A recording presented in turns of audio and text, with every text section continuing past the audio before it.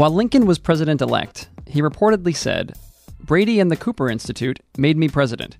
Well, you just heard about the speech at the Cooper Union, or Institute as he called it. But who's Brady? Look inside these big windows as we explain. Lincoln was talking about Mathew Brady, the most famous photographer of his time. That's one of his actual cameras. He had a studio in New York City, and if you were important, or hoped to be, you came to his studio to get your portrait done. Photography was still fairly new, but 4 of the last 5 presidents had sat for Brady. So Lincoln went to Brady's studio on the same day he gave the Cooper Union speech. The photo Brady took was printed everywhere and became the image of Lincoln for the presidential campaign. Brady was an artist, and he worked to make Lincoln look intelligent, confident, and strong. But it was a challenge. Listen as Brady decides how to photograph Lincoln. All right, stand up, please, Mr. Lincoln. I think a standing pose will show people how impressively tall you are.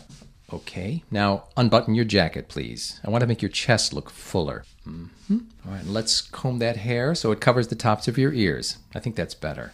Oh, and one more thing. Could you pull your collar up a bit? I want to hide your long neck. Okay, I think we're ready. Look directly at the camera. Hold it. The exposure will take 15 seconds.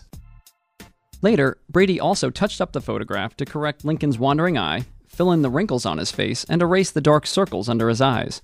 And it all worked. As Lincoln said, the photo and the speech made him president. Next, look for stop number 113.